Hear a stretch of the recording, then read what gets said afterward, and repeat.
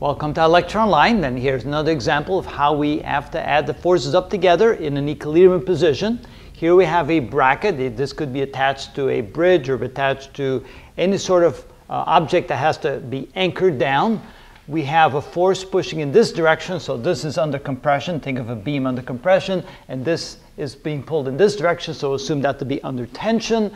And then we have an anchor right here where we can pull a force in this direction, pull a force in this direction.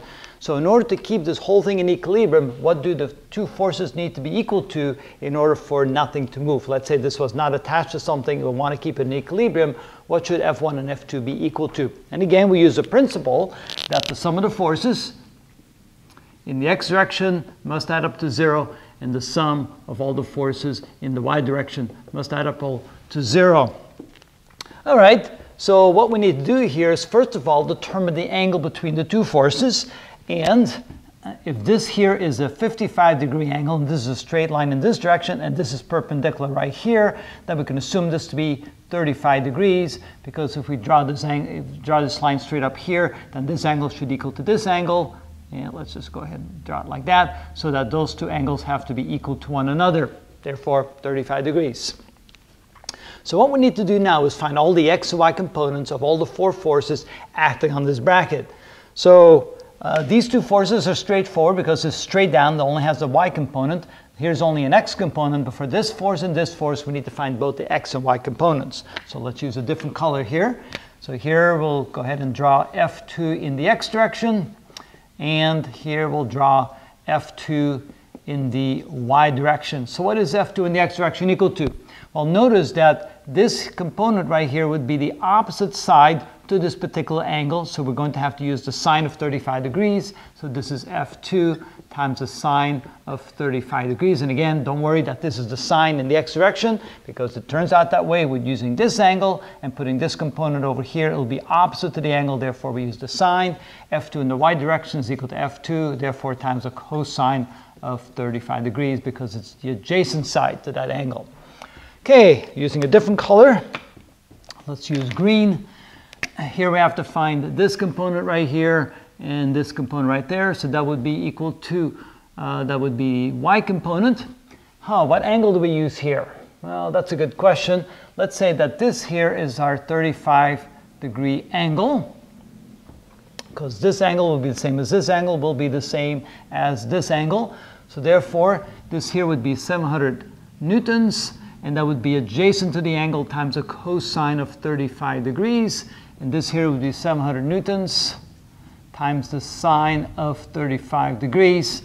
Again, because this component here would go up there, that would be the opposite component of the angle, so therefore we use the sine for that.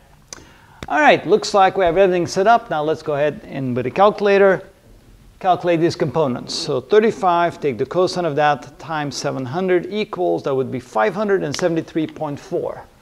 So this would be 573.4 newtons in the y direction. Over here, 35 times the sine times 700 equals, that would be 401.5 newtons in the x direction. All right, so now we have those two components.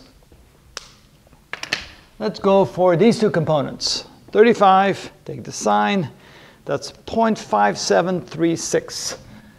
0.5736 times F2, and over here, say 5736, that's correct, and 35, take the cosine of that, so this would be equal to 0.8192 F2. All right, now we have all the x and y components.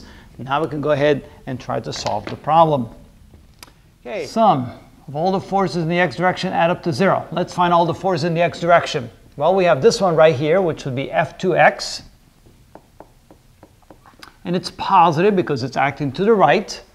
Then we have this force right here, which is also positive because it's acting to the right. That would be 401.5 newtons. Sorry, take that back. The 400 newtons is to this one right here, so that would be a plus 400 newtons. The 401.5 newtons is the x component of this force right here, and it's acting in the negative direction, so it would be minus 401.5 newtons. And then finally we have, let's see here, we have F2x, we have this one, we have this one, and this one does not have an x component, so we have all the x component forces, and they're right there. Okay, simplifying this, we get 0 equals F2x minus 1.5 newtons. That means F2x equals 1.5 newtons. All right, that's not a very big force. There it is.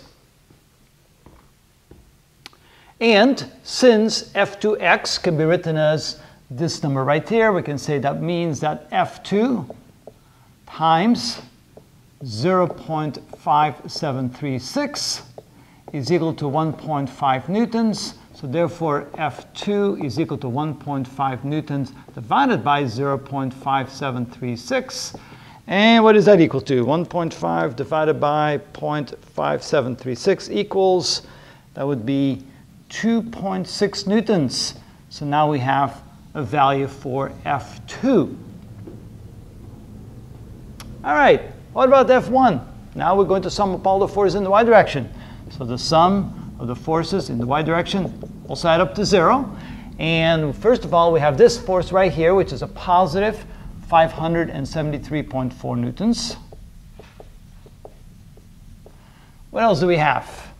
We have this component. We have this component right here would be minus F2y, minus F2y. And then we have this component, F1.